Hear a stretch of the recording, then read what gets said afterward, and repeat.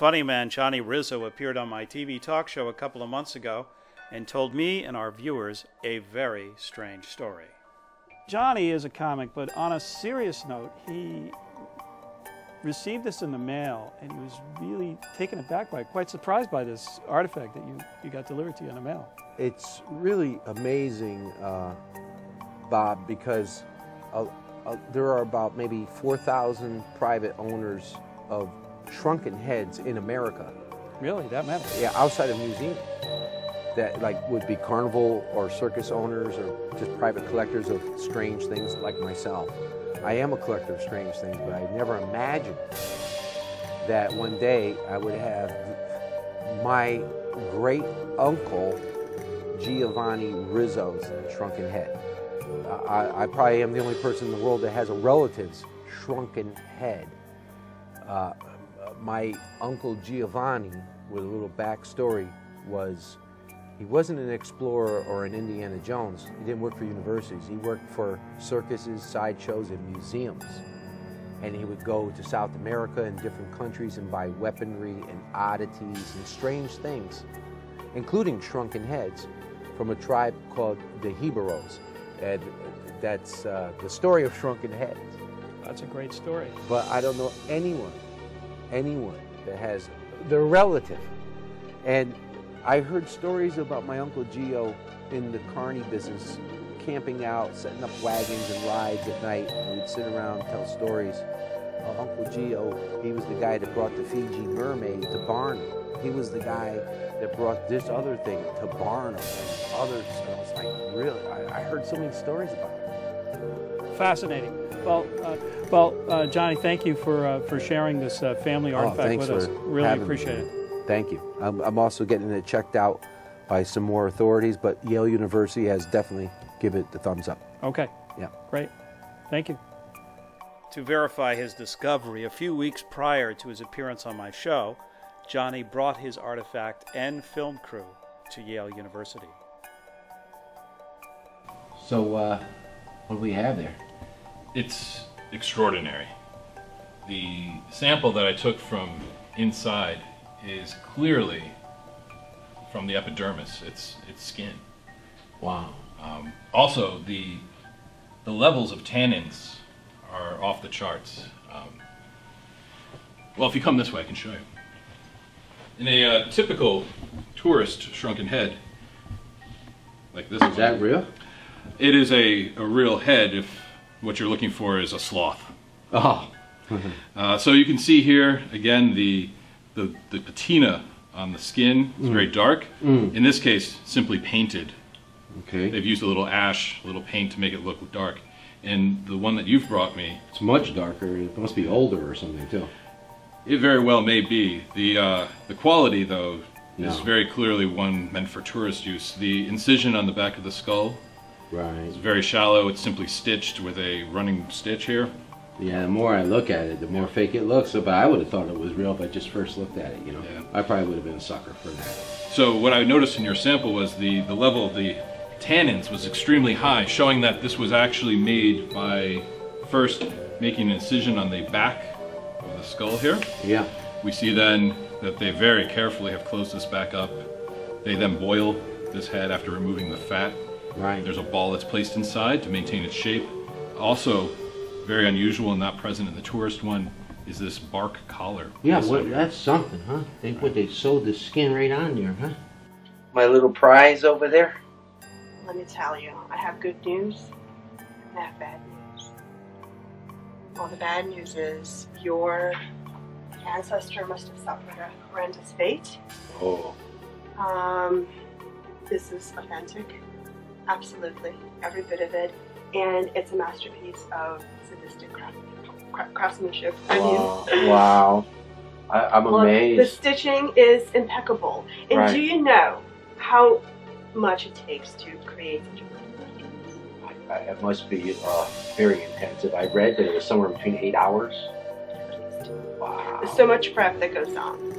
Wow. And first of all, you have to harvest the head. And obviously, I can tell this is a European head. Looks a little like a Neanderthal, but he is not. He is a modern European male who found his way into the world, and you must have pissed off the natives for years because they really wanted to preserve his head and keep it.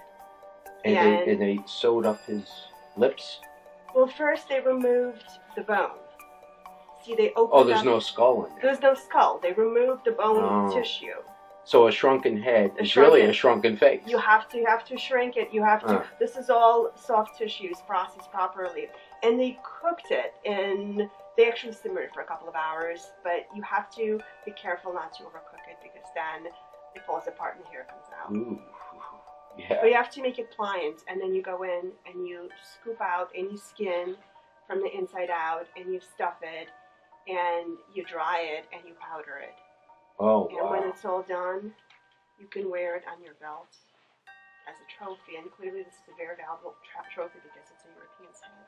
Yeah, but what I read, I mean, tell me if I'm right, that there's maybe less than a dozen European heads. Most of them are all native heads.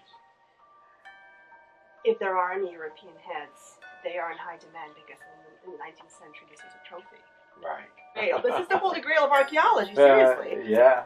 This is what we hope to see in our career. Right, and I noticed that there's still like nostril hairs and stuff in there. Like there's still eyebrow hair. It is an extraordinary piece that you have here. But he doesn't look anything like the natives. No. Not to be rude, sir, but... You starting to catch on? He looks like you. That is the head of my great uncle Giovani.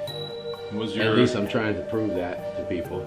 Was your Uncle Giovanni from somewhere about 100 years ago? Well, around 1913 or 1915, between that time period, he disappeared on an expedition to Ecuador. He would purchase rare items and unusual things, like shrunken heads, from natives, and then sell them to museums and circuses. And I used to be in the carnival business, so I would hear stories about Uncle Giovanni forever. And then this was mailed to me. I see. A lot more involved in that, but it's really bizarre. Wow. And clearly there aren't that many European shrunken heads because not many Europeans have made it into that part of the world. And one of the most famous ones was Michael Rockefeller. He was actually the heir to the Rockefeller fortune. Yeah. And he was, I guess he wasn't interested in the money, he assumed it would come, so he was hunting knowledge and secrets and mysteries of the natives. And he disappeared, I read, and was possibly cannibalized or something. His head could be floating around. I don't think this is his head. No, I don't think so either. I think I know whose head that is. Yes, but there is also a very famous Irishman's head, and his hair is still red. Wow. So the hair stays the same. It's all preserved. The hair stays the same. Everything. You have to cook it a certain way so the hair doesn't come out. So this is just like a deer head. It'll last forever. It will last forever, but unfortunately we have to confiscate it now because it's really valuable to us. It's a national treasure, so I have to show it to my colleagues. You can't take it home with you. You can have a temporary confiscation. You could show. We take it into custody. We take it into custody. Uh-huh. We can discuss the terms of compensation. Johnny and crew wandered into a restaurant to get reactions from folks who may have heard firsthand of the Jibaros' cultural practices. They're all. They still speak Suar, they don't speak Spanish. Only Suar. They don't speak Spanish. No? They speak Suar.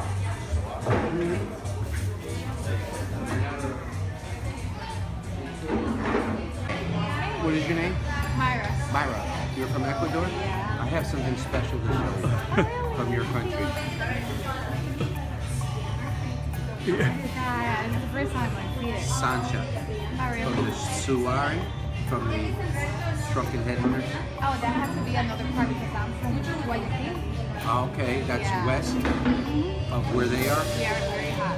It's a hot part. So you heard of these? Yeah, I heard. Have you ever seen them in your country? But this is the Jibaro tribe. The Jibaro, or not pronounced Jibaro, pronounced Jibaro. You've never heard of them? No, never. Where you got it? Oh, wow. It's the first time I see it. Isn't that something? Yeah. Is that something?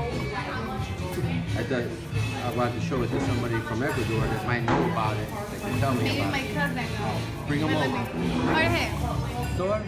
Ah, porque si tú has visto eso. Sancha. This comes off. Be careful. Sancha. Ecuador. From the Hibaro. Suar? Suar, yeah. Suar. You know. You know what this is, right? You've seen before? What is it? Indios. Oh, get Indians. Indios, yeah. Savage, primitive. What is it?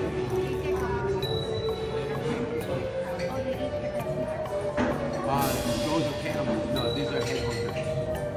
They just take the head. Take the head for trophy, like a bow and arrow. It's something, right? It's a good one, right? Very rare, right? Very rare, hard to get, right? I know, it's a good sign. Only in museum. Only in the museum you see this, right? Hmm? So we're gonna win tonight.